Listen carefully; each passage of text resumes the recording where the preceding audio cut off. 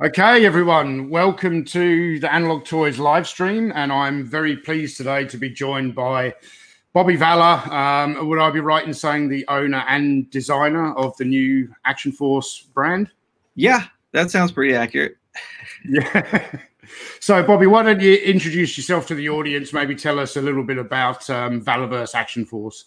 Sure.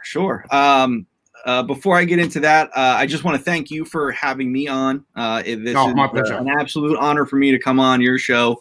I've listened to your channel for quite a while now because it's so Action Force focused. So it's like I always wanted to talk to you and come on, and so this is like kind of surreal for me. So thank you for having me on, and thank you to everyone listening right now. Hope you guys enjoy the show. No, you're very welcome, Bobby. Very welcome, and thanks to Michael French for putting us in touch, I suppose. Definitely, thank you, Michael. Hope you're listening. Yeah. So I guess kind of getting into it a bit. A lot of people know me from my time at Hasbro. I'd spent about almost 7 years at Hasbro, working on many brands. Most of the time spent on Marvel, and I had some time on G.I. Joe as well. Worked on some really great G.I. Joe items. Did some stuff for the club as well while I was on the Joe brand at Hasbro. And then when I left Hasbro in 2018, I decided to form my own company and created the Action Force line. So that all happened at the very beginning of 2019. So it's been, 2 years now that I've been kind of working on this, and it's been great. I love every second of it.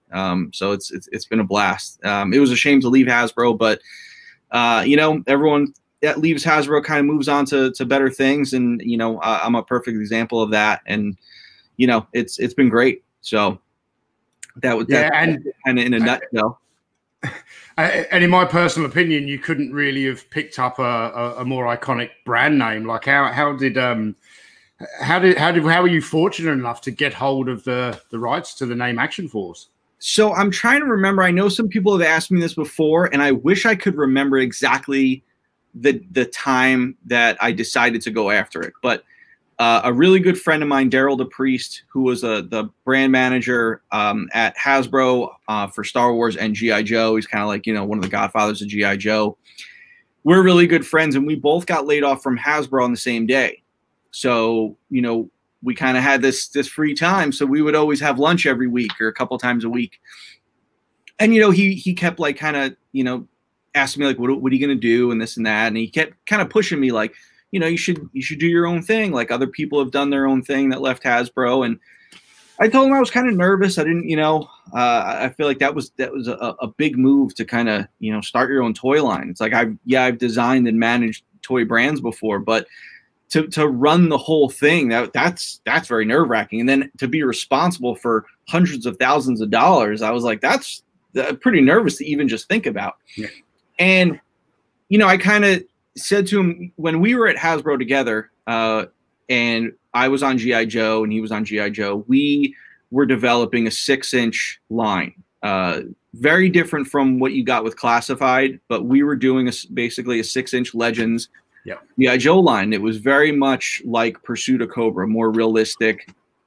And we were just about to go to tooling, and they canceled the line because they canceled the third movie. And so after we got laid off, I kind of said to him, I said, Hasbro's eventually going to do a 6-inch line, but they're not going to announce it for a very long time. And I said, right now the market has a gap in it for 6-inch military. And I felt like if I was going to do something, I would want to do something like that, because I felt like Hasbro not doing anything with G.I. Joe and not giving it the love it deserves was kind of a travesty to me. And, I love that line that we worked on. So I said, okay, well, maybe I can get a jump on doing, 6-inch military, and then Hasbro will show, G.I. Joe, later on, and it'll kind of get the ball rolling. So I, started to kind of come up with this idea of what I wanted to do for the line, because I didn't want it to just be like customizable figures, like kind of like what Marauder Task Force does. I wanted it to be an IP. I wanted it to have characters and story and be something that could evolve and expand and live on for a really long time. So while coming up with, characters and sketching and things like that and coming up with a story, another session with Daryl at lunch, I think he kind of like alluded to me like, hey, I was responsible for, securing trademarks and renewing them and that sort of thing. He goes, there might be some good, names out there that, are available. And, I think that's kind of how it started. And then it's easy to look up trademarks on the US, the trademark site. And I just started like researching stuff, and Action Force was one of the names I looked up, and I saw that Hasbro had abandoned it in 2005. Now they hadn't done anything with it years before that even. And then 2005, they officially let it go abandoned, and it was registered as such. And then it just kind of just lay dead. And, Daryl said, we never had any plans to ever do anything with Action Force related, like ever.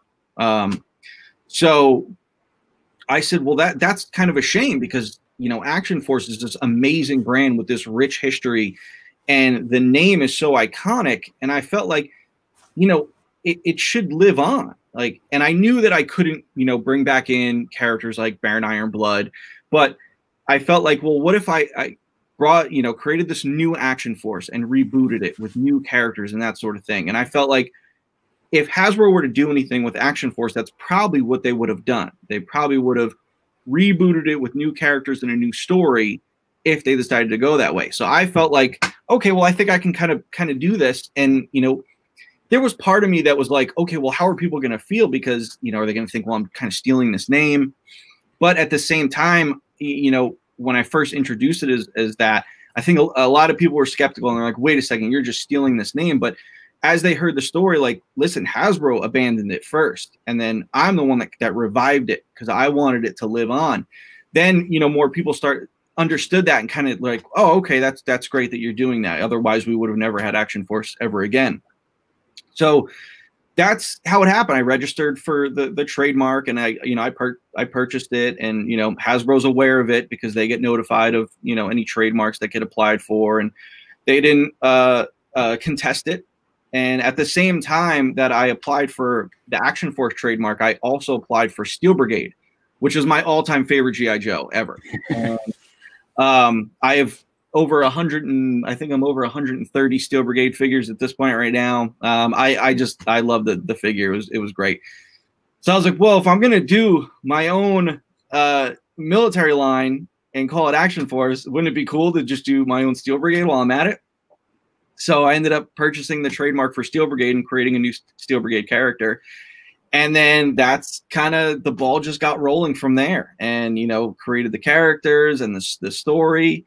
And it's just been ever evolving since then. And then, got to work on designing the characters and kicking off sculpting and getting the figures actually sculpted and models made and that sort of thing. And 2 Kickstarters later, and, here we are.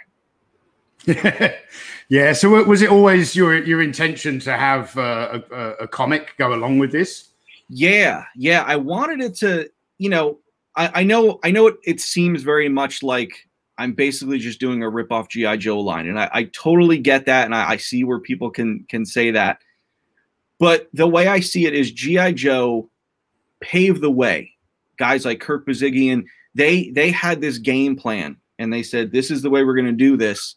And it worked. They created a toy line, they created a comic, and then followed suit with animation, and it just all snowballed into this great brand.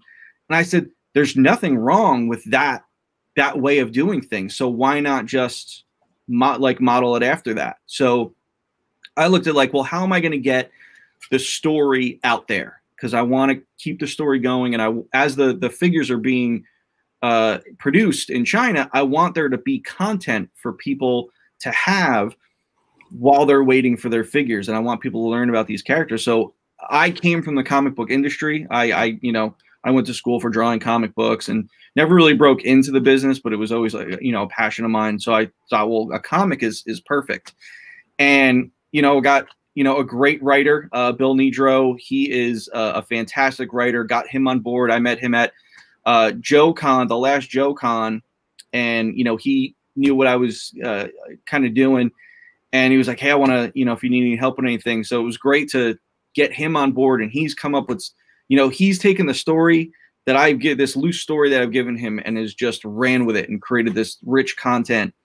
And I've gotten some great talented artists on board, and Robert Atkins doing covers, and the comic has been going great. And the first 2 issues were out, and I just sent the first 2 issues back to print along with issue 3 and issue 4. I managed to get issue 4 to the printer this week, so that later this month all 4 issues will be on up for sale on the Valaverse store, which is great, because the issue 4 is a just whole, what was that? Just while we're speaking of that, Bobby, I'm going to quickly share screen. Oh yeah, just so you guys know. So if you go to the Valaverse website, it's just valaverse.com, and then you click on the tab on the bottom for comics, and it'll show you on there. So issue 1, 2, and 1 and 2 are available now, with issues 3 and 4 obviously coming soon. Yep. So you'll have a lot of content to get later this month, and it's great that I'm able to get the 4 issues available, because then people don't have to spend extra on shipping. Say when issue 4 comes out, they can kind of get it all in bulk, with just one flat rate shipping charge, and they'll have 4 issues of content to read. So issue 1 and 2 were out. Issue 3 is about Steel Brigade and this other character, Eclipse, and then issue 4 is a whole full issue based on Sergeant Slaughter. It's kind of awesome. the Sergeant Slaughter story for this new action force. So it's really great to get that issue out. It came out fantastic. The art, the story, everything about it is fantastic. I got a great colorist, letter guy. I couldn't be happier with the issues. Issue 5 is currently being drawn, so that's really exciting. I just wrote issue 6. Bill is hard at work on issue 6/7. We don't know if my issue is going to be 6 or 7, or his is going to be 6 or 7. Waiting on a couple of things to work out, but it's great doing the comics, because we get to really dive into these characters, and it gets people really excited. And I read all the comments online and see what people say about characters they're waiting for and that sort of thing. So it's great. And then once the figures get delivered, then it's just going to be this whole just action force in your face. Yeah. I'm so excited to see Action Force comics again, because I've told this story many times on the channel. I read comic books like every kid but did back in the 80s. But there was never any particular comic that I was almost addicted to, so to speak. Gotcha. Until 1987, when I first saw Action Force Weekly. I believe it was advertised on TV. I'd picked up one of the action figures. So what had happened in the UK, we had 4 years of Palatoy's Action Force, and then it went away in 1985. There was nothing around in 86. I think in 86, I was probably playing with 18 toys or something like that. And then in 1987, Action Force, what they called International Heroes, came back into toy stores, and it was just a rebranded Hasbro G.I. Joe line. And the original line had characters like Barbecue, Flint, Lady J, that kind of thing. So although they'd come out in the US about 2 years prior, that's what we got in 87 in the UK. And I remember seeing them in the toy store for the first time. And because the card art was so different, it was the G.I. Joe card art, but with the Action Force. Yeah. And the Action Force logo was different. I never knew that there was any connection between that and the original Palatoy stuff, because it had been gone for a year.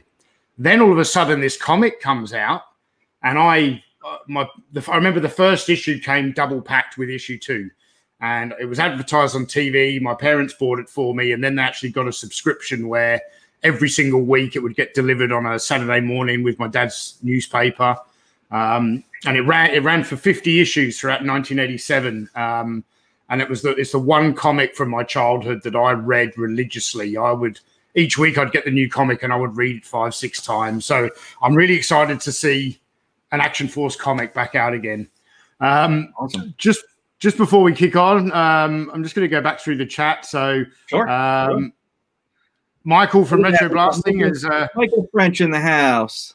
Yeah, and he's very kindly sent us a super chat. He said there's no chat read necessary, but I always like to give Michael a shout out. And we've got a question here from Judson Osgood. Make sure to ask Bobby if he plans to do any vehicles. He's just kind of busting me. Judson listens to a lot of the podcasts I'm on, but he knows how to. That's a good rib, because I get asked about vehicles literally every podcast I'm ever on. So I feel like I've answered it probably about 50, 60 times. So he's just kind of throwing me under the bus there. One day, Judd, one day. One day. You know, so I asked the patrons of the channel the other day, or just yesterday actually, if they had any questions for you, and we've got about 4 questions or so, maybe 5 questions here. So I'll ask them sporadically as we go. Sounds good. But linking in with that whole vehicles thing, Mark Lennon says, are we going to see a modern interpretation of RoboSkull? Setting the bar pretty high there. Yeah, that's a tough bar to get to. I mean, listen, RoboSkull is one of those things where it's one of the most obscure and iconic vehicles like ever made, like just across toys in general. You know, so I've watched your video, other people's videos on the RoboSkull, and you know, I don't have one personally. I've came close to buying one at cons. It's just one of those things where it's just so cool, and I feel like I don't know if I'd ever want to tread that close to it, because I feel like that it was done so well, and you know, Bob was the designer on that one, right? Did he design it? Yeah. So it's like, I kind of wouldn't want to really tread on such a great design. You know, I say that now, but who knows? Maybe if I ever get to vehicles, and maybe I can find a way to do like, you know, do an homage to the RoboSkull, maybe. But I'd be a little afraid to right now, just because, you know, of the history that vehicle has. Yeah, yeah. So I just want to do a shout out to Brian Dillingham, sent us a super chat, and he's sent me $2 towards my Black Series habit. I somehow accidentally started collecting Star Wars Black Series last year. So I was never a modern collector before that. So we've got another super chat here from Iron Eyehead. He says, "Hey guys, love the show, Tony. Bobby is pretty good at drawing comics. Don't let him tell you any different." So this individual, this is Alex Sanchez. Alex was on our podcast a couple weeks ago. Alex and I went to art school together. Alex is a fantastic comic book illustrator. And Alex actually did the Steel Brigade story that is in issue 3. So he did some fantastic art for me. And a great friend of mine. He's a way better artist than me, though. So I think most of the best artists around Bobby are actually quite modest. Should I say? You know, it was kind of one of those things where I think when I went to school, I was young. Alex was older than me, more mature. I went there, I was just young and cocky and stupid. And I wish I had applied myself a little more. I didn't start really applying myself until after I got out of school, and then I realized how hard it was to get into the comic book industry. But you know, it's also one of those things where I wish I drew more. Like I've done a couple of the covers for the Action Force comics, which has been great to actually like sit down and draw. And I draw the designs for all the figures. But there are times where I'll see Alex's work. I'm like, man, it'd be really cool to draw comics now. I'm always envious of the guys that get to draw comics. Maybe one day I'll find the time and actually do one of my own Action Force issues. Yeah. We got another pretty good question here from Raul. He says, will the figures still be available for purchase after all the pre-orders are fulfilled? Yes. So the pre-orders are still going on right now, but I've ordered extra quantities of all of Series 1 so that when eventually I'm going to shut down the pre-orders just to gear up for when the factory has all the samples leave and as it gets here, and then we'll have to go through everything and then fulfill all the orders. But as soon as we're done fulfilling all the orders for the Kickstarter and then all the post pre-orders, all that extra product is going up on the Valaverse site for sale. So there's going to be every item for Series 1 will be available as well. So if you missed the Kickstarter or don't have the funds or something like that, don't worry. There will be product available. Hopefully there's enough that it lasts. If it sells out, that's great. But I've made sure to order a lot extra because I know we're in a time right now where getting the product you want is kind of hard. So I don't want that to happen to people. I want to make sure everyone gets the product they're looking for. So there will be quantities of all of Series 1 available after the pre-orders are fulfilled. Yeah, that's excellent to hear that, because a lot of stuff is getting harder and harder. It's almost like modern toys are getting harder to get the rare vintage stuff. Yep. Yeah. So we've got a question here from Laser Pants. He's asking Bobby if there are any other podcasts you might be on. Yeah, I'm on this Rinky Dink podcast on Friday nights here at 8 p.m. called The Infinity Equation. I'm on there with 3 other great guys. We have a lot of fun ranting about toys and shooting the S a bit. Ryan is one of those hosts, and he's become a good friend. So I don't really want to plug the show too hard on your show, but it's a fun show if you guys want to tune in. By all means, plug away, Bobby. I'm here to help promote Valaverse, because I'm getting very excited about what I'm seeing. So I'm gonna share another page here now. That's so cool to hear. Like, guys, I'm gonna take a second to stop for a second, because I'm gonna be like a giddy fanboy for a second here. The fact that Tony is telling me that he's excited for my line is that's what I aspired this line to. I'm like, I just have to get to the point where Tony buys off on the line. I've read the first comic. I haven't had a chance to read the second one yet. I'm loving that, but I'm gonna share screen now. I'll make sure you get 3 and 4 too. I'll send you the digitals, because I know getting it over there to Australia takes a while. I'm going to be ordering. I want physical copies as well, so I'll make sure placing an order. But so I just want to show some of the audience who perhaps haven't seen this before. Yeah, these are some of the core figures that are available for the Valaverse Action Force line. Obviously, Steel Brigade, which you already mentioned. My personal favorite, Condor, who's the British captain of the Action Force. I love the fact that he's got the Union flag on his body armor. I wanted a throwback to the vintage line, and the SAS was sort of my favorite from the vintage line. So I wanted an SAS character in the line, but it was kind of like, okay, well, how am I going to do that? Because it's a US based story. So how am I going to bring in this English character? So Condor was basically a liaison over in the United States from Great Britain. He's an SAS operative, but he's over here as a liaison, help training troops, and then the whole thing goes down, with the story where the whole country sort of gets divided and splits up, and he feels that he should be there, kind of helping them get through this, and he's sort of an integral part of bringing all the characters of the Action Force team together. So he's basically like their leader. So him being a British SAS operative over here in the U.S. is my throwback to the vintage line. Yeah. Well, while we've got the screen up here, do you want to talk us through? I think we'll leave the Sergeant Slaughter bit for a moment, because I know some people are going to have some questions. But let's talk about Bone Collector and the Swarm Trooper and the others. Yep. So Bone Collector was, I think Bone Collector was the first character I ever created for the line.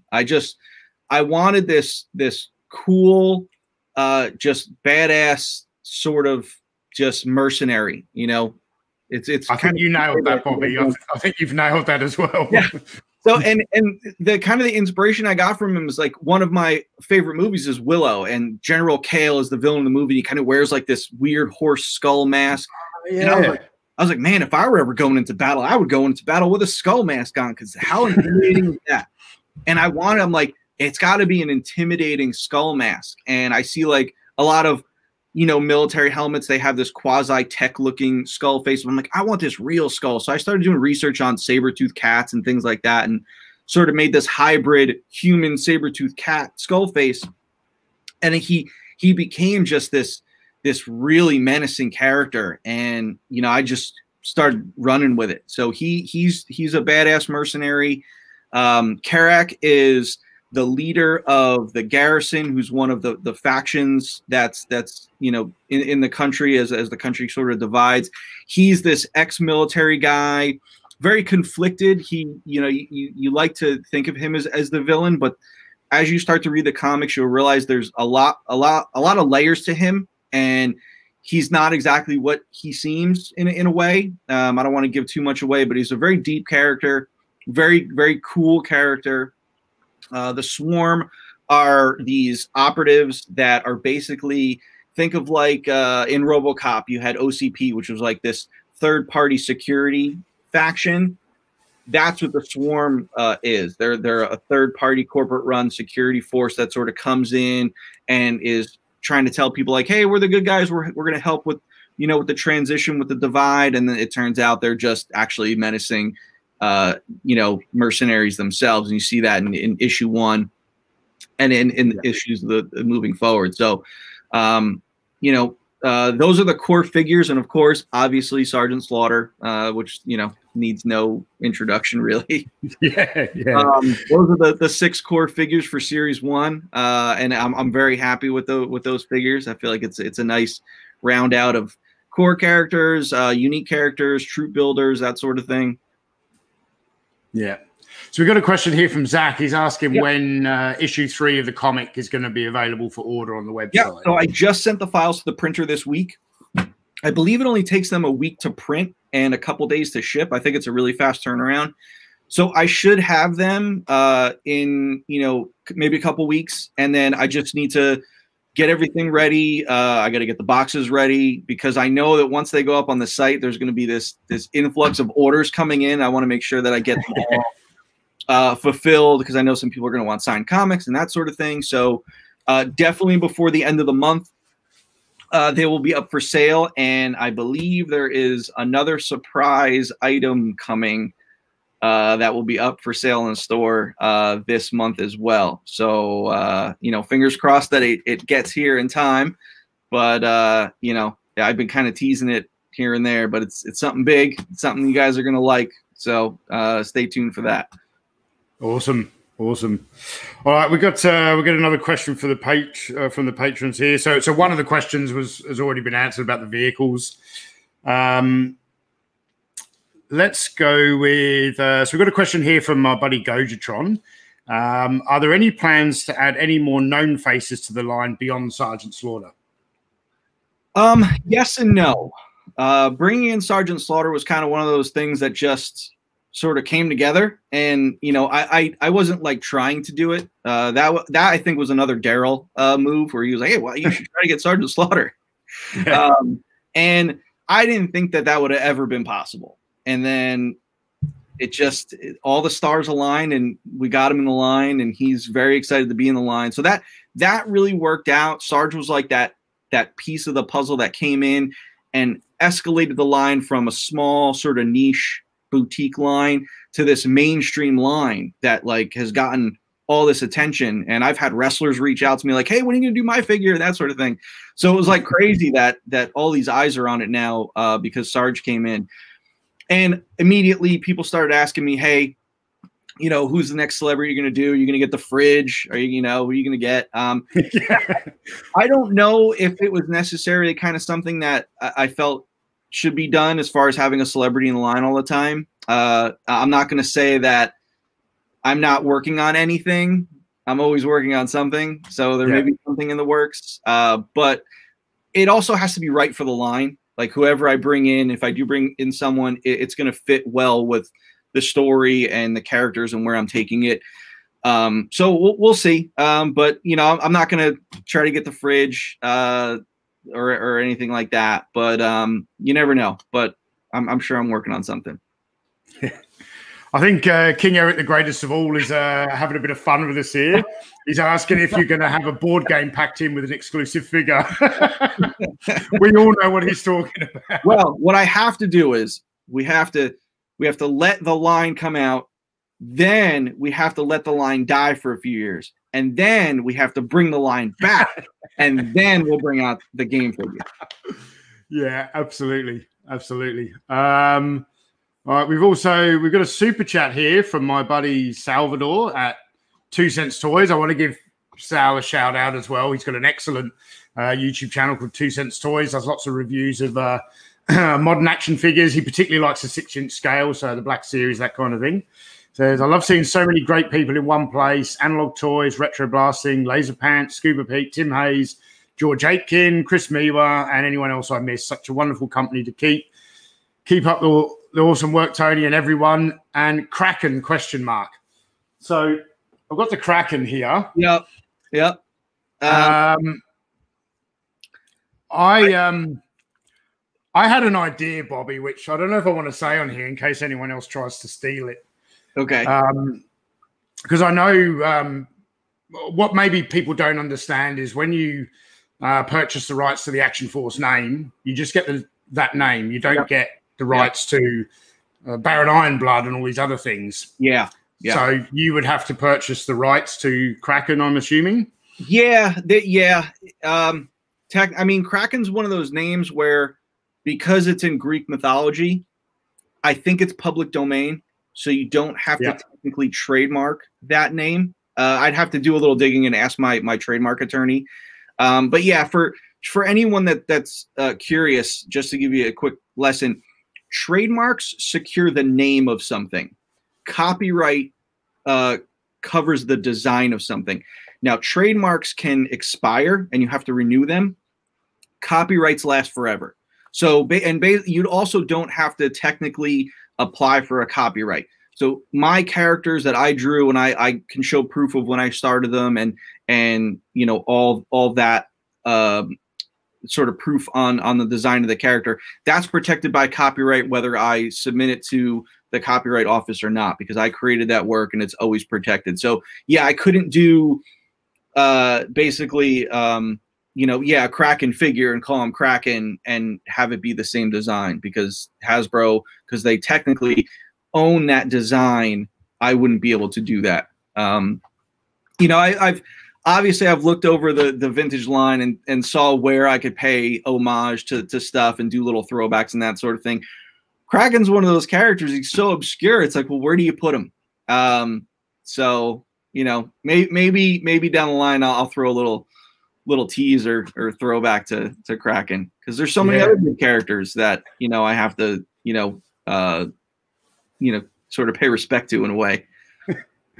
Well, Kraken may be a bit obscure, but I mean, what the hell would you do with Mouton? Yeah. I mean, you could probably do a modern interpretation of him, in his cool looking helmet, his deep sea diver helmet. Yeah. All right, we got another super chat here from Brian Dillingham. Thanks for the super chat. He says, are your army builders capable of different looks, like the the Hoth Rebel Trooper that they brought out that had an alternate face? Yes. So in a way, there's the core figures that I have, and then there's also basic troopers that are a lower price point, and they come with they don't come with any weapons. They come with extra hands and a stand, but they also have an alternate head. So there's a Caucasian head and an African American head. So if you want to just make different troopers with the basic troopers, you can do that. That's sort of the extent of what he's asking about the Rebel Trooper. I mean, across the line, all of the ball joints for the heads are all the same size. So anyone's heads can be switched with any figure. Same thing with the hands. And there's also a lot of the other parts of the figure are swappable as well. So there's a lot of customization opportunities for it if you want to make your own characters. They break at the torso. So basically, if you want to change pants or shirts, you can do that with the characters. But yeah, all the basic troopers come with the two different skin tones for the head. So there's that aspect of swappability. That's really good to know. I was recently, someone from the channel very kindly gifted me. So from the Star Wars Black Series line, the 6-inch line, a number of years back, they did a 2-pack of Hoth Luke and the Wampa. Mm-hmm. I was not collecting Black Series back then. So a supporter of the channel sent it to me in a gift box, and I was kind of really excited to get the Wampa. But when you look at obviously the way that Hasbro's face printing technology has massively improved over the years, you then look at this Hoth Luke, and looks really outdated compared to the other figures. So I went to do a head swap with a more up to date Luke Skywalker, and I couldn't because the ball size was different. It's a shame when we do that. Yeah. So I'm very pleased to know that it's all a stock standard size. So yeah, that was an important aspect for this line, because I know there was a 12-inch Legends line I worked on when I was at Hasbro, and because we were starting that line fresh, I said from the start, I said the ball joints have to be the same size, because yes, you're not going to really, say you can put Spider-Man's head on Captain America, but what if someone wants to do it? You should be able to give them that opportunity. So to me, when I was working on even the 6-inch Legends line, I was always baffled on why we just didn't have standard ball sockets. So when I told the factory, look, listen, one ball size for the females, one ball size for the male across the board. So everything has to be swappable in that sense, because it's a shame when you're like, oh, that head is definitely going to fit. And also, a lot of times when you're changing the neck ball size, it also changes the height of the head. So sometimes you'll put a head on a ball and it'll be super high on the neck, and you have to Dremel it out, and that's pretty annoying too. So across the board, all the heads are going to fit. Yeah, excellent. So Retro Blasting's asking Bobby if he can request an Aussie female sniper figure codenamed Kylie. For you, Michael, I'll put that in my back pocket. Yeah, definitely. All right, I've jumped down now to two more questions from the patrons here, and this question is something that kind of got me excited. So Scuba Pete, who's a fantastic member of this community, very well-known guy. He said he's pre-ordered your weapons pack, and I have to say that they're exquisite. What was your thought process for creating these accessories? I love the detail. And those removable muzzle flashes. Thank you for that compliment. That's so appreciated. The weapons, I've gotten a lot of comments on the weapons because, they're like, wow, your weapons are so realistic, and the detail and that sort of thing. I think it's a lot of aspects came into the weapons being as popular as they are. I think, the classified line having their sci-fi weapons kind of turned people off a little bit, and people are just used to more realistic weapons. And I'm kind of a big firearms fan. So, realism in weapons is important to me. So I knew I was doing a modern military line. It's only set about 8 years in the future, so we're still going to have these same modern military weaponry, the same firearms, that sort of thing. And there's so many great ones out there. The SCAR, the grenade launcher, and AK-47. So I wanted to make sure that people had the opportunity to get these weapons. And, a big aspect of why the weapons came out so good is because we molded them in ABS. Now, when you get sort of classified or Legends or Star Wars, they mold all their weapons in PVC. And as you guys have seen, you'll pull a gun out or a blaster out and it'll be warped. Like, I got a Legends cable and I looked at a top version of his rifle and it went like this, like a snake, just because of the way it was in the blister. And it's kind of one of those things where it's like, why are you doing it? Why are you doing it in PVC? I know for a fact you can do it in ABS. They just choose not to. But I told the factory, I said, every weapon has to be done in ABS because ABS is rigid and you get that really crisp detail. So I've gotten samples in from the factory. I did a live stream where I unboxed those samples, and I'll look at them still even today. And the detail that they were able to get, you guys will see it when you get, your weapons, the detail on the hand grips and just on the body of the rifle and the muzzles and the stocks, like everything is so crisp and clean. So I'm really happy with the way they turned out. I think they're great weapons. They're sized correctly for your 6-inch figures. Yeah, the muzzle flashes were sort of a late addition. As I was doing, I'm like, wait a second, I saw what Mezco was doing. They do really great, muzzle flash effects. And I said, oh, we gotta do something here. And I was able to fit these nice translucent muzzle flashes. So there's 3 different types. There's one that fits in pistols and 2 different types that fit on the rifles. Those come in the weapons pack. So that's nice to get. A bunch of the rifles have removable magazines. The grenade launcher has a spinning drum for where the grenades go. So there's little aspects of the weapons that have some features to them. I might do some more modular weapons down the line. We'll see. The saw, the big machine gun has the removable ammo box, a bipod. So there's some really great stuff in there. The weapons are probably the top seller for the whole line, which is great. So that I'm glad that people are really enjoying them. But stay tuned. We know why, don't we? We know why they're the top seller, because everyone's replacing them with those Nerf guns that they got with their G.I. Joe classifieds line. Yeah. But for me, being an ex-military guy, I've got a number of reasons why I was disappointed with Hasbro's G.I. Joe classifiers. Like, certainly the first few announcements, like since then, I don't know if there's been changes in designers, if they're listening to the fans, or they seem to have been improving. But those first few, like Roebuck and Scarlet, were just awful. But the weapons was the biggest disappointment for me. And then seeing these like highly accurate. These are realistic modern weapons. There's nothing on that. The fact that they have painted details. Are they painted details, or is it two-tone plastic? Or they're painted. Yeah. Yes. Yeah. Because like everything you get in the classifieds line, I think it was they brought out Beachhead, which a lot of people kind of thought was a pretty cool figure. I actually didn't like Beachhead, but the worst part of Beachhead for me was like a green plastic weapon. It looked awful. Yeah, I mean, if you're gonna do sci-fi weapons, like, okay, just mold them in black and let people customize them. But yeah, when I saw those green weapons, I said, "Ooh, that's not gonna go well." But I mean, listen, when Classified came out, my orders for my weapons skyrocketed. So they're doing something wrong, and I'm doing something right. So I guess that. So these were already you had already had these available for pre-order before Classifieds came out.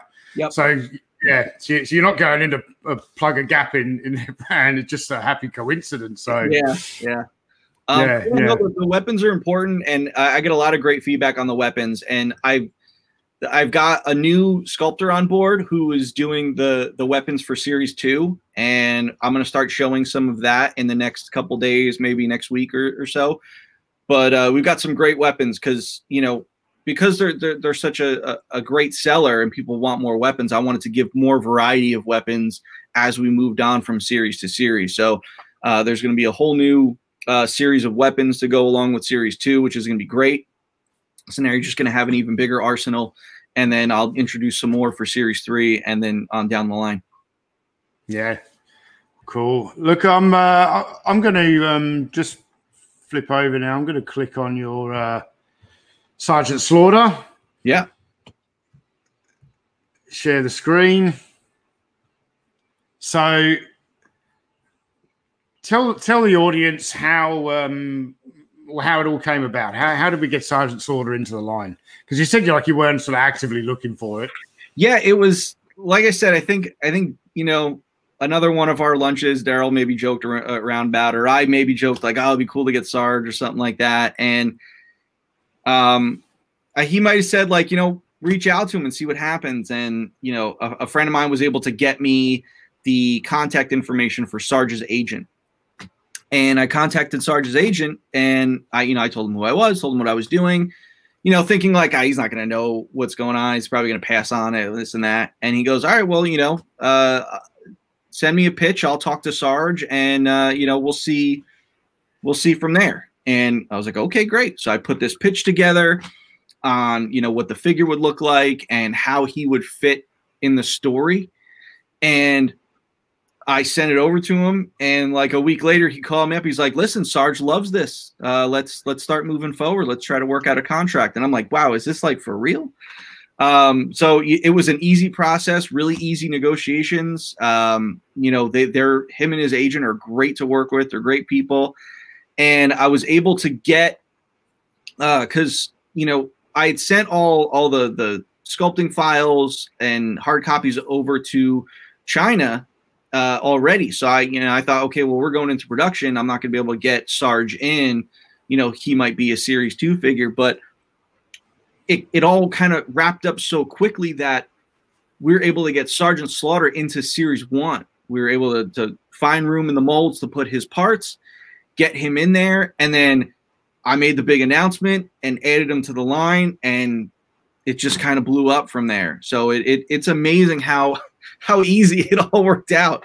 Now, you know, and then it's like, for me, it's like, I can't believe it. You know, I met Sarge years ago at a Comic-Con, but then it's like, I'm on the phone with him, and, you know, my wife took a picture of me, like, talking on the phone with him, and I got, like, this giddy smile on my face. You know, it's like, and then he's like, you know, it's time for action. You know, he's like asking me like what the Action Force tagline is and that sort of thing. And he's like really into it. You know, and he did a great video for me when we did the announcement. And then we did Joe Fest, you know, last September together. That was fantastic. And I see like he's all over Twitter. He's always plugging Action Force. So he's been a great partner to work with. He's really into it. No, that's awesome. And there's a lot of people in the comments here showing a lot of love for this particular action figure. So we've got Chris Mewa from Chasing 80s Toys, and this figure looks so good. Thanks, Chris. Judinator, Sergeant Slaughter looks really great. And then my buddy George Aitken says that chin would put Judge Dredd to shame. But it's very realistic to the real guy, you know. Yeah, and I got a great compliment from Sarge's daughter. She had told Sarge when she saw this, she said, "That's the most realistic looking figure that anyone has ever done of you." And I'm like, wow, that's pretty great that someone would say that. Yeah, absolutely. So Bart's asking if there's any chance we're going to get a sleeveless Sarge repaint. Bart's another one like Judd. He likes ribbing me with these. Yeah, I mean, this is the figure that's going to be out right now. I may have another one playing down the road, but if you wanted that sleeveless look, you can take his jacket off and then sort of swap torsos with the Karak figure, who has bare arms, and the tank top also. So then you can get that sort of that 80s vintage Sarge look. And how do you swap the torso? Are you actually able to like disconnect them with the waist? Yeah, so at the waist, you could pop it off at the waist. So it's basically like cool. If the character wanted to change pants, there's an easy swap like that. Now, since the figures have butterfly joints, getting the arm out of that joint, if you're not a seasoned customizer, could damage your figure. So I don't like to advertise that the arms are removable, because that's kind of one of those things where you really have to know what you're doing to get it out. And I don't want people to try and damage their figure. So I just tell people you can swap the whole entire torso. So if you wanted different arms, if you wanted the bare arms, just get the Karak figure and swap the torso with the Karak figure. Yeah. So obviously in this chat, like, I recognize a lot of the YouTube handles, people who watch my channel, and then a lot of the comments I've shared of names I don't recognize, you seem to recognize. So I don't know if this is another one of your supporters, but we've got here Master Hoarder says, "I really want the A10 Warthog vehicle." No, I don't know him, and that's the first time I've gotten that one. That would be that's a big vehicle. That's a really yes. Yeah, let's start with something smaller. Yeah. Yeah. So something else I think would be really, really good for you to kind of talk the audience through is, you know, so you're a designer, you worked at Hasbro, you're now sort of making this new Action Force line, but you're also a genuine enthusiast of these toys, aren't you? You are a G.I. Joe / Action Force collector and have been for some time. So tell me a bit about how you got into that. Yeah, I mean, you know, this is, you can see behind me, that's only a portion like this. So this room that I'm in, it's my office now. But before that, when I was at Hasbro, this is my Joe room. when we were shopping for houses, my wife would joke like, "Oh, there's no Joe room in this house. We can't get this house." I needed a house that would house my GI Joe collection because I have every figure from 82 to 94, everything from 07 to now, prototypes, vehicles. I got a flag, I got a Terradrome, statues, you name it. And then I got, all my international figures. So to me, GI Joe was my all-time favorite toy line growing up as a kid. It was my love as a kid. I got out of it as older, got back into it, then got out of it. But it's like, then I don't know, maybe 7, 8 years ago, I decided I want to go and I want to complete my collection. I want to get everything I'm missing. And that's when it got kind of crazy and just exploded. But it's like I got every figure. I had to have all the variations. Then I had to have, I got a couple vehicles. Well, now I got to have every vehicle. And, it just became that. So to me, GI Joe was always it for me. But for Action Force, because growing up in the United States, we didn't have Action Force. I didn't find out about Action Force, I think, until I was about in my mid-20s. And I found out because I went to a toy show and I saw a red laser figure and I was like, what is that? What is that, a custom? And then he's like, no, that's Action Force. And I was like, well, what's Action Force? And that's when this whole door opened for me. And then I immediately got online. I was looking at stuff, and I think maybe I was younger. Maybe I was in my early 20s because that was when, I got into like yojo.com and was able to look at everything. And I found what Action Force was, and I was like, well, this is amazing because these are great characters and they're all new characters. And at first I just learned of them as the later series using the Joe bodies. So there were still great characters there, repaints and that sort of thing that weren't cheaply made like Fun School stuff. Because I'd seen some Fun School stuff and I'm like, wow, these are kind of garbage. They're very poorly made. But the Action Force stuff was so well made. And at that point, that was because it was kind of Hasbro overseeing it, the Palatoy end when they were using the Joe bodies. But then it was later on that I learned that, wait, there was this whole history of this line before the Joe bodies were used. These great 5-point articulated figures that were awesome, great vehicles, great characters, great accessories. The paint was awesome. So I was like, wow, this is great that, and, I think it turns some people off that, you have the mix of 5-point figures and Joe figures, but that never bothered me because as a kid, my Star Wars guys played with my GI Joe. So that was fine for me. I just saw what great vehicles and to me, play sets were big. So you had the cardboard headquarters, which was awesome because I had seen pictures of the Palatoy Death Star and that thing was like a myth to me. So then when I saw the Action Force one, I was like, well, they did that one too. That's so cool. And then I saw that they repainted the GI Joe headquarters and it was this awesome green and black camo. I was like, well, that's awesome too. And it just seemed like they took everything that Joe was doing where it was like, okay, you're doing it good. We're going to do it good too. And it was just this nice version, but it was also one of these unattainable things for me. Cause like I said, in the States, you don't really see it. So then it's you get on eBay and, back then when I was in my 20s, eBay wasn't as super popular as it is now. So things were few and far between. And when they came on, they were expensive. So I've spent now the later part of my life now trying to fill those gaps of Action Force stuff. So I have all the Joe bodies. Now I'm trying to get all the original Palatoy stuff from 83 and 84 just because I want a complete collection of the whole Palatoy line. So that's what I'm working on now. But yeah, collecting. I'm a collector as much as I am, a designer. So this I live for this stuff. Yeah, and there's a comment here from Scuba Pete who says to see the passion on your face, Bobby. It's something that you can't fake, isn't it? I love coming on podcasts and talking to like-minded people about this stuff.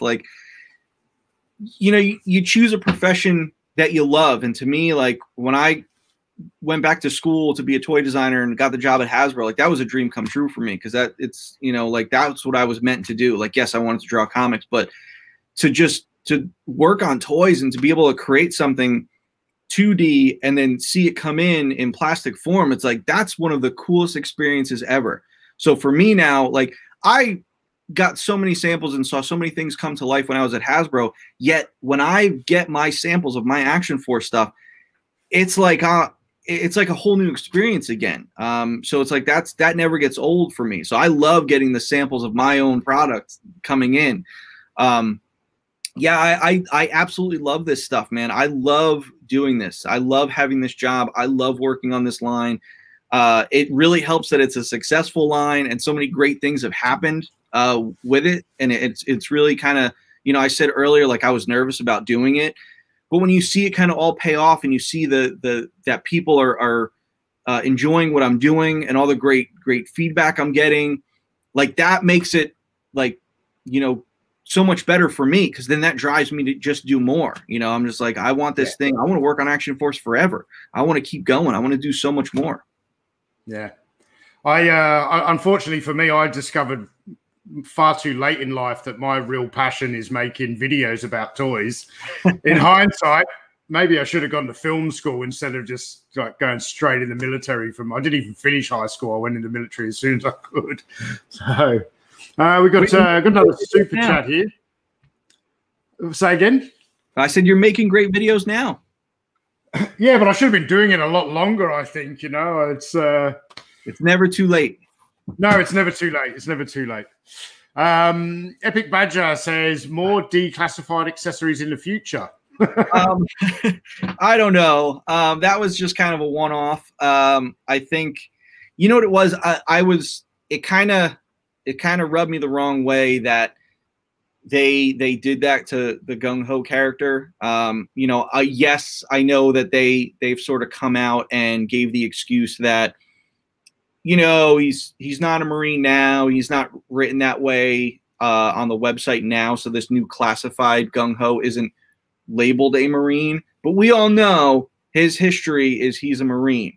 So the fact that he came out, the figure came out, this Marine character came out with an Army issue cover, I saw that and I was like, well, that's just a huge miss right there. And that's just lazy designing. That's just, you know, not doing the research and that you know, and just overlooking that. And that bothered me so much. I was like, something should be done about that. And I saw that the fans were very unhappy about that, because it's like blasphemy. It's like taking Darth Vader and giving him a blue lightsaber. It's just something you don't do. Like, you just don't do it. It makes his code name, makes no sense anymore. It makes no sense. It makes no sense at all. So I talked to my guy at the factory and I said, what are the odds we have room in one of the molds that I can put a hat in, you know, a proper Marine cover? And he goes, yeah, we could do that. How quickly can you get it sculpted up? I got it sculpted up like over the weekend, got, you know, it printed, hard copies made, sent it out to him. I was like, let's put this in the mold. And, you know, I was able to know kind of the size of the head that was correct in a way. Yeah, so then people were happy about getting that cover, because now they had a proper Marine cover for that figure. And then it kind of, you know, Big Bad Toy has been a great partner to work with doing wholesale for me. And they were like, hey, we want to do an exclusive. Is there any opportunity for that? So I gave them a couple options. Nothing really like, you know, got them, you know, knocked their socks off. But then I was just thinking about it and I was like, maybe some of these parts will fit. And I was testing. I was like, well, here's this idea I have. And they loved it. And I said, there you go. Let's do it. So that, you know, and then obviously calling it declassified was a funny little jab, but you know, it's all in good fun. But I don't think I'm gonna put the focus on that sort of stuff. That's like a funny little one-off. But I want to keep the focus on my Action Force. I mean, you know, hopefully Hasbro won't keep messing up, and I won't have to make items like that. But you know, it's probably just gonna be a one-off for now. We got another super chat here from Chris Johnson. Thank you very much for the super chat. It says, I need a fixer figure for Action Force Series 4. Let's make it happen. I want everyone to know that Chris is probably the world's biggest modern day Valaverse Action Force fan. Chris has been a fantastic supporter.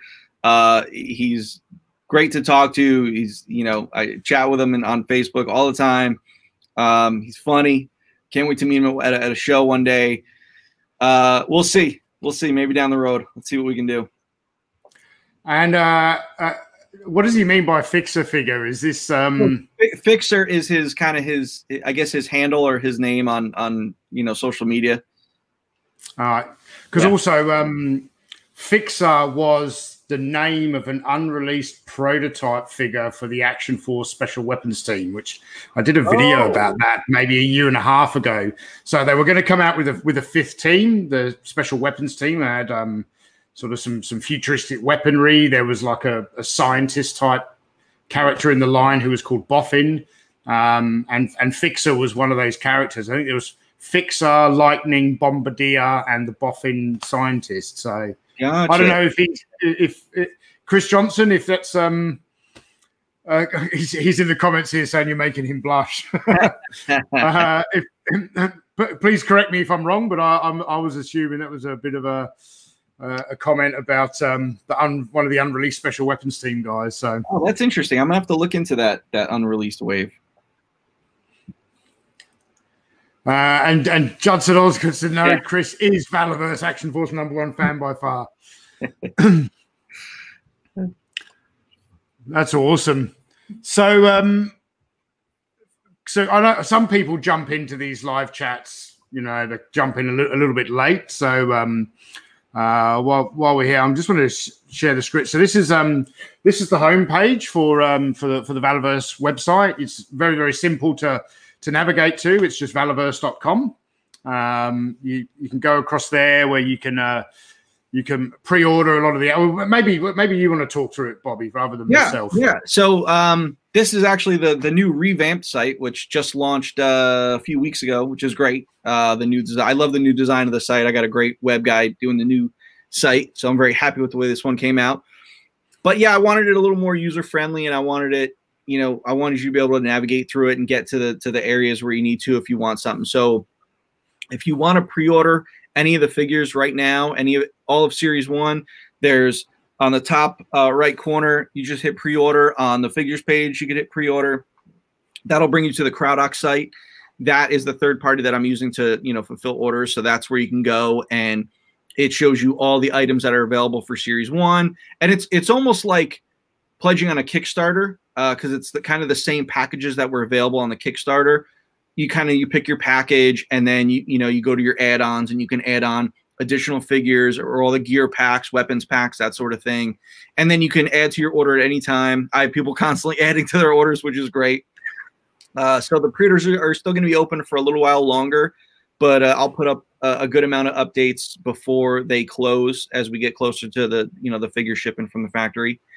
But yeah, so then the website has areas where you can read about the characters. If you go to mission files, that has so the story. The story is basically kind of gives you an update on basically it's like the prologue of the whole story, and then mission files. You can go to each individual character and read. It basically has like their bio for the characters, so you can go through all the characters that I have for Series 1 in there. I've got my favorite one up there on the screen now. Oh, yeah. The online store has some cool swag for sale. I got prints and T-shirts. That's where the comics will be for sale. Eventually, that's where the figures will be as well. There's an area to get in contact with me. I'm the only one working at Valaverse, so I'm always answering everyone's messages. So it's not there are times where I'll get messages from people, I'll answer back. I'm like, "Wow, I didn't expect you to answer back." And I said, "Well, I'm the only guy working here." Yeah, but that's the site in a nutshell.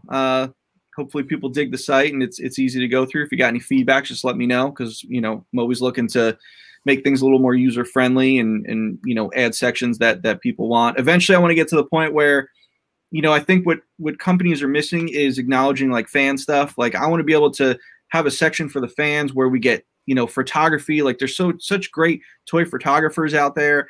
I want a place where everyone can share that photography on the site.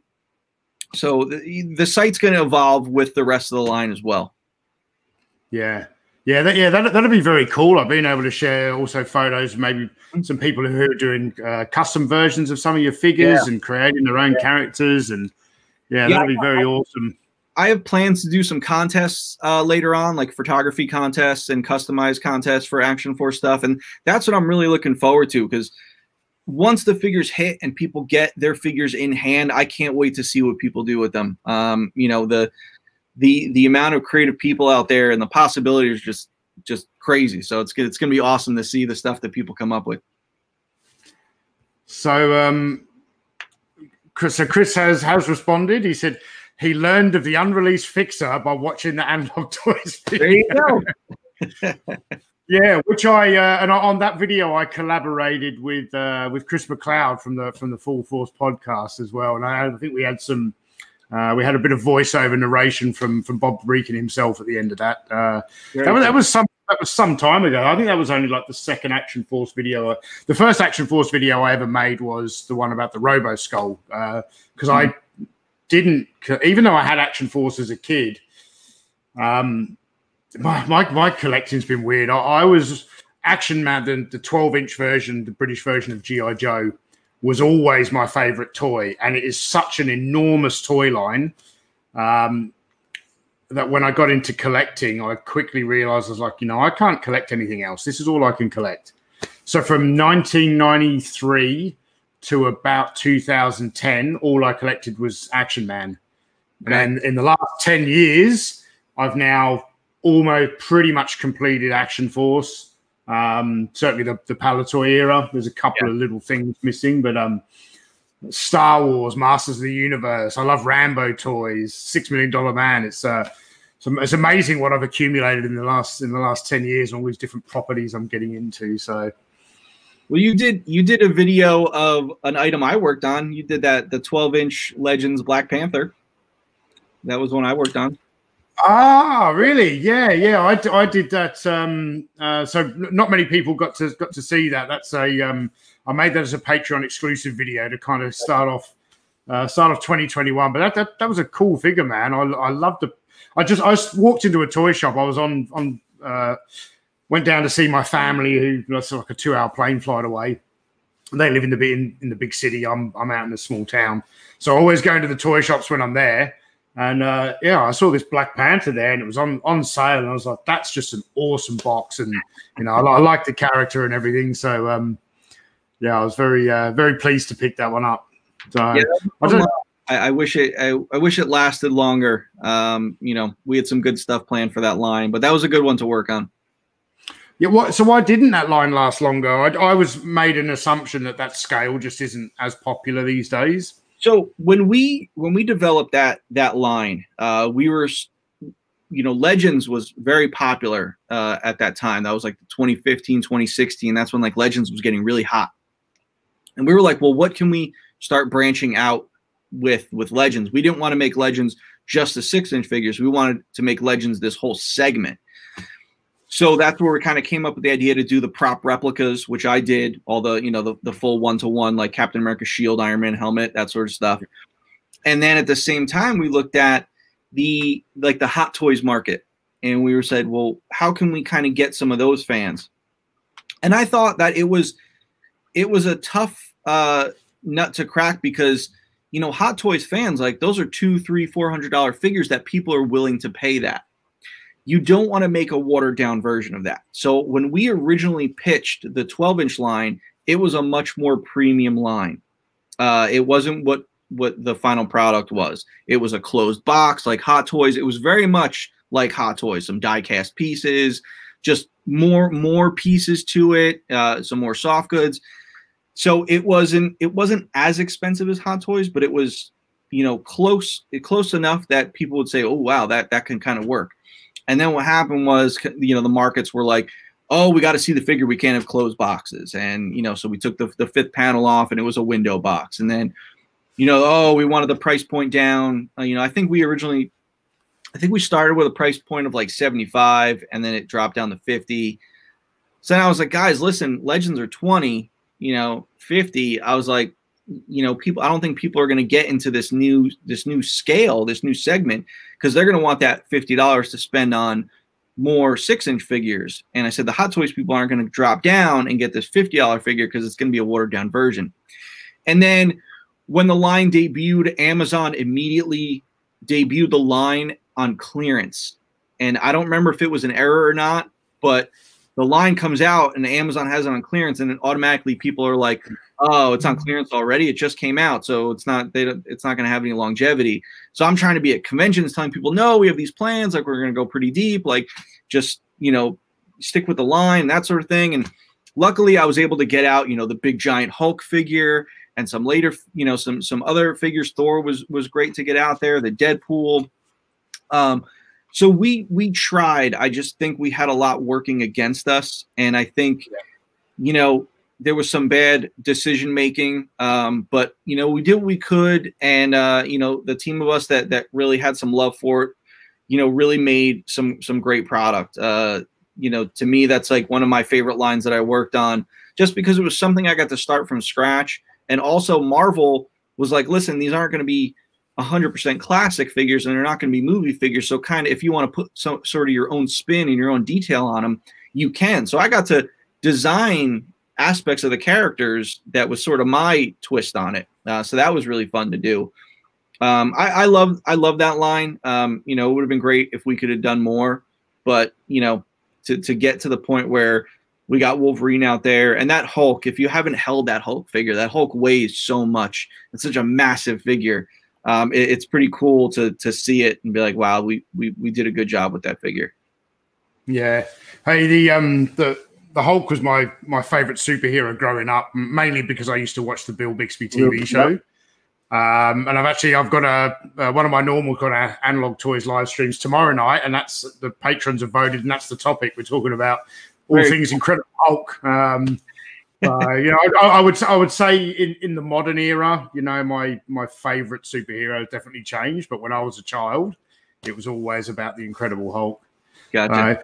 You were saying you were involved in the Marvel Legends, excuse me, the prop replicas. Yep. When I was just down in Perth recently, I've made no secret on the channel as well. I've often wanted to get one of the Captain America shields, and I've just not got around to it. And you know, everything I buy here, I have to get shipped here. There aren't toy shops in my town. But yeah, like literally last week, I was down in Perth, and I went into we've got this chain of pop culture stores called Zing all over the place, and I went into Zing, and they not only had the Captain America shield, they had Thor's hammer, and they had Stormbreaker. Mm-hmm. And they had one of them out of the box where you could, you know, like, this thing is huge. And I was with my wife, and I was like, I'm buying that Stormbreaker and taking it home. And then she very quickly reminded me that it would not even fit in the suitcase. I was like, oh, damn. I don't think she wants Stormbreaker hanging from the wall in the living room either. So I passed on it. But no, that's a really cool line. A lot of that one-to-one scale prop replica stuff, it's become very popular over the last couple of years. Yeah, that was fun to work on because, you know, we work so closely with the guys at Marvel. They were able to get me the exact specs for Captain America's shield. So it's the exact size of his shield in the movie. So, you know, that was fun. And then we did the plastic version, and then we did the metal version of the shield. And then, yeah, Thor's hammer. Thor was my favorite superhero, so doing Thor's hammer was cool. And then I got to do both gauntlets, so the Infinity Gauntlet and the Iron Man Gauntlet. That was great to work on because even like Kevin Feige and the people at Marvel, they had such praise for the Infinity Gauntlet, and it, you know, they had so many Twitter pictures of it, and that was just cool to do. So yeah, that one-to-one line was a real home run for us.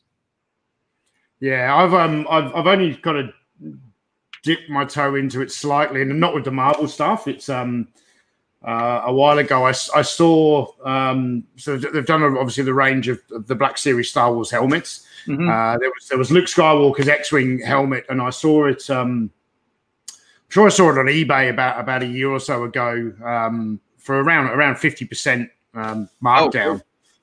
I was like, oh, that's. I'm not interested in getting anything from The Force Awakens or the sequel trilogy or all that, but because it was Luke Skywalker's one, I was like, damn, I've got to get that. And then for Christmas, my wife got me the 1-to-1 Stormtrooper helmet from. So, yeah, which the microphone doesn't work great, but I don't care. I'm probably never going to use the microphone. I have the Stormtrooper and the Darth Vader. The Darth Vader one's very cool. Yeah. I've been looking at that, and I've been looking at the Boba Fett one as well. But I ended up having a few beers Christmas Day, getting a little bit drunk, and walking around the house with a Stormtrooper helmet on. It's not. They're not ideally suited for drinking beer bottles. I can attest to that.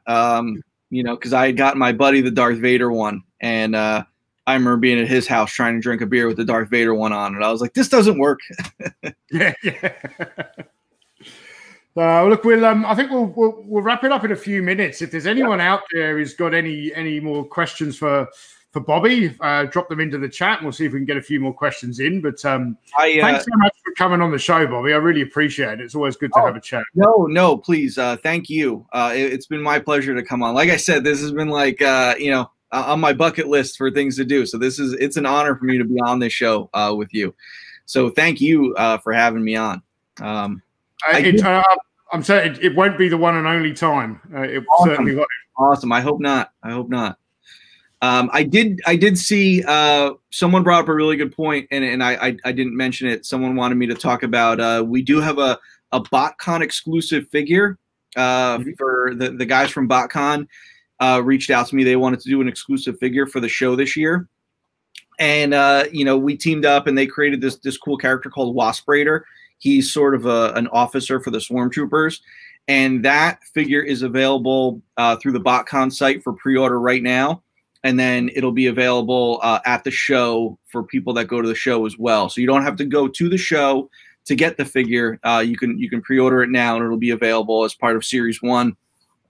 And I think their show is sometime in June, I believe. But just check out the BotCon site for more information on that. But the Wasp Raider figure is available right now, and he'll be part of Series 1. So you're going to want to get that figure because he's really cool. That name is cool alone, the Wasp Raider. Yeah. I like that. It's a nice little twist on a existing Transformer. But it's cool. The idea that they had for it is very cool. Something I wouldn't have thought of. But those guys are obviously huge Transformers fans. Yeah. So when can you announce when your pre-orders are going to be ready to ship roughly? Do you know or? Yeah, so I'm in constant contact with the factory. We're deep into production right now. I'm supposed to get a good amount of samples this month before Chinese New Year happens. Chinese New Year lasts for about 2 weeks in China. It's about the end of January into mid-February, so they shut down. So there's going to be nothing really happening during that point. But then they're going to get back, and then we're going to go harder into production. As of right now, I believe we're still on track to ship in the spring, to ship from the factory in the spring. I don't have an exact date. As soon as I get that, I'll let everyone know. I'm keeping my fingers crossed that, we don't hit any delays, but, we're still definitely feeling the effects of, obviously, the pandemic, and the factory's working on many other figure lines for other companies. So, they're trying to move as fast as they can to get, everyone back up to speed.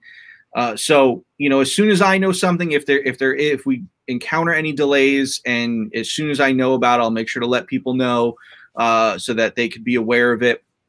As of right now, we don't have any concrete updates on that as of right now. So we're moving forward as we are, but as soon as as it gets closer, like I've been keeping everyone in the loop with everything as it is. So listen, as soon as it ships from the factory, I'm going to put a tracker up on the website so we can see where the boat is as it's coming. As it gets to California, I want to be able to track it so that we know when it gets from California all the way across the United States to Rhode Island to my office to be able to get all the product in. So everyone's going to be involved every step of the way. So constant updates. So that no one's sort of left in the dark about it. But updates are coming, stuff's coming, samples are coming. It's going to get real exciting really fast. Awesome. Awesome. So we got a question here from Sontar and Bile. I don't know how to pronounce that. I would like the original Action Force figures based off Action Man. So I know we had a bit of a chat about this. If you talk about the first, so like the video I released recently, the 1982 wave, yep. They're not characters. It's, you know, the German stormtrooper, yep. all that kind of thing. So, you know, that's there's no copyright issues there, but I'm sure you want to possibly keep some cards close to your chest there, Bobby. If you are playing stuff. You know, I've got plans for stuff. You know, there might be something you see in the future that you can say, okay, well, that's not exactly this, but it's kind of a throwback to that. There's going to be, you know, a bit of that that you'll see in the line. Because, listen, Action Force has this history that I don't ever want people to forget. And I also want to make sure that I want people to know that this line only exists because of the original Action Force. So, you know, I want to make sure that I am doing the original justice by, you know, by having this new line live on and, you know, paying that respect to Bob and the guys that worked on that line and what came before. So it's very important for me to keep that legacy alive, but also keeping the name alive and creating something new with it. Yeah. Cool. And we got Bart here is asking, is a Build-A-Figure a possibility? I don't really have any like giant ogre type characters that would warrant a Build-A-Figure, but you never know. You never know. I mean, you know, I do like the idea of like deluxe figures. Like I do love that the Legends team now is sort of taking Build-A-Figures and offering them as like deluxe figures. So I do like that because when I think about it, it's like, okay, well, one day down the line, I want to do a Halo jumper. And it's like, well, he's obviously got to come with a parachute, but then that's more of a deluxe figure, you know? So maybe not Build-A-Figures, but deluxe figures down the line, you know, a more, you know, same scale figure, but more gear, more stuff that comes with it is definitely a definite possibility. Here's my thoughts on Build-A-Figures, Bobby, and you know, I'm not trying to give you advice. I'm just telling you what my thoughts are. I'm glad you mentioned deluxe figures because, you know, if there is, whether it be a larger character or a character like a Halo, that sounds awesome, a Halo parachutist with all this extra gear, I would rather stump up the money for a deluxe figure. To me, Build-A-Figures, it's a marketing gimmick to get people to buy it entirely. Like I was very interested in getting. I don't collect any Marvel Legends. The only one I have now is Black Panther, which is obviously that different scale. I was very keen on getting the set of the Avengers from Endgame with the Thanos Build-A-Figure. Yeah. The problem was to complete that set. I can't remember what they called. When Pepper Potts is in the Iron Man suit. Oh, Rescue. Rescue. Mm-hmm. I had no interest in that figure, but one part of Thanos came with that, and I'm like, nah, that's just put me off the whole thing. I wanted all the other characters except that one, but I can't complete Thanos without that. And I was like, nah. It's a marketing gimmick. Just sell us Thanos. It's kind of one of those things where when I was working on Legends and I did a couple Spider-Man Build-A-Figure waves, you know, we would kind of joke like, okay, well, who's going to be the peg warmer? You know, when you design the figures, you definitely don't want there to be a peg warmer. You don't, you know, well, you know that some figures are always going to outsell the others, but you try really hard to put compelling figures in the waves that people are going to want.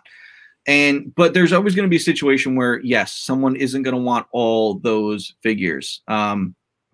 You know, and it's, you know, working on it's like, I thought it was a great marketing gimmick and I can see the, you know, the collectability for it.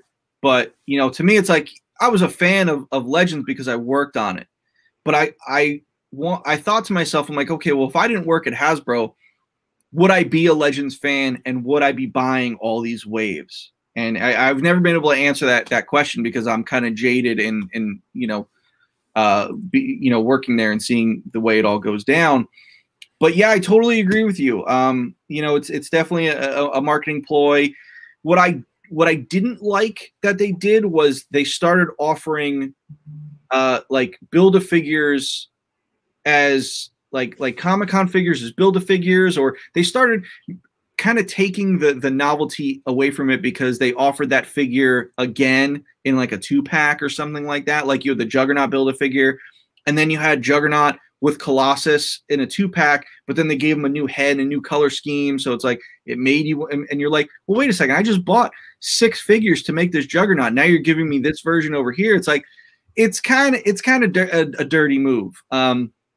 You know, when I'm designing my waves of figures and the characters, I look at it like, well, I know there's going to be more popular figures, but I design every figure to be really compelling, and I hope that every figure sells evenly with everyone else, even though that's not, you know, going to happen. But that's the way I design the characters.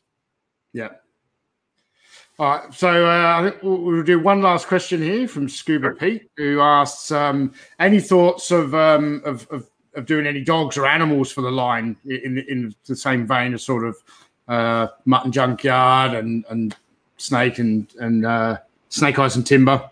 Yeah, definitely. I have 3 dogs, so I definitely would like to put a dog in the line. I recently got into a few Mezco figures, and I got the Mezco John Wick figure, and he comes with the pit bull, and 2 of my dogs are pit bulls. So, you know, I've seen other companies do dogs, and like they've done it really well. So I'm like, oh, someone's got to have a dog. And I obviously, if I do a dog, I'm going to do a pit bull like one of my dogs. So it's just a matter of who's going to be the character that comes with the dog, and how many uses can I get out of that dog. And, you know, because you also, when you do something that's going to be costly, like mold for a dog, you want to be able to get a lot of uses out of it. So like Marauders, they made dog parts, and they've done like 5 or 6 different dogs. So I want to be able to maybe do a dog and then be able to take kind of the head area off and make different breeds with that dog. So we'll see. It's definitely on my radar, and it's something I want to do. Yeah, awesome. All right. Well, just before we shoot off, I know I've plugged your website a couple of times, but I'm going to do it again. So you can check out all this awesome new Action Force product over at Valaverse.com. But why don't you tell everyone where else they can find you? Obviously, what social media platforms are you on? So I'm all over Facebook. If you just search Valaverse or at the Valaverse, well, anything will come up. If you search Valaverse, you'll see the Valaverse page. There's also a really great fan page called Legions of Valaverse. So if you come and follow the Valaverse page, make sure you join the Legions group, because those guys are the really hardcore fans. Chris is in there leading the charge, but that's a great group. You know, it really shows the loyalty and the greatness of the fans that I have. I'm on Instagram, same thing. Just look up Valaverse on Instagram, and you'll find my page on there, Valaverse.com. And those are on the YouTube channel, the Valaverse YouTube channel. I'm trying to get more content up there. I do the live streams when I get samples in. I want everyone to see the unboxing of that stuff and experience that with me. So with more samples that come in, you'll get more content on the YouTube page. Almost at 1,000 subscribers, which is really cool. Awesome. That's where I'm at with all social media. I respond pretty much to everything. So send me a message, and I'll always get back to you. You can shoot a message on the website. If you go on the Valaverse website, make sure you join the mailing list, because, you know, when I send out updates, I want to make sure that, you know, a lot of people who aren't on social media, you know, get the updates that I send out as well. And I'll do that through the email list with that. So that's pretty much all of it. I want to thank everyone that came and listened to the show and came with your questions. You guys are awesome. I've said from the start, I've had the best fans. The fans are, you know, for me, it's like doing this for me has been great, but to be able to do this for all of you guys is awesome. And, you know, the feedback that I get and the love that you guys have for this line is the motivation for me to keep doing it more. So keep it coming. Thank you guys for being so loyal and being great fans. Thank you again, Tony, for having me on. This has been awesome. It's been an absolute pleasure. And I'm just going to leave the audience with this one last comment. If you haven't checked out the Valaverse YouTube channel, you have to go and look at the office room tour. I watched that video a few days ago, and it's incredible. But no, Bobby, it's been an absolute pleasure having you on. It's definitely not going to be the last time. I'd love to have you on again. Anytime. Yeah. So yeah, I agree with everything Bobby says there. Same with the supporters of my channel. You guys are fantastic. Really appreciate you all tuning in. Some great questions. I think we've really enjoyed the chat. And don't forget, get your pre-orders in at valaverse.com. Excellent. Cool. Thank you, guys. All right. We'll say goodbye. Cheers. Thanks very much, Bobby. See you guys. Thank you, everyone.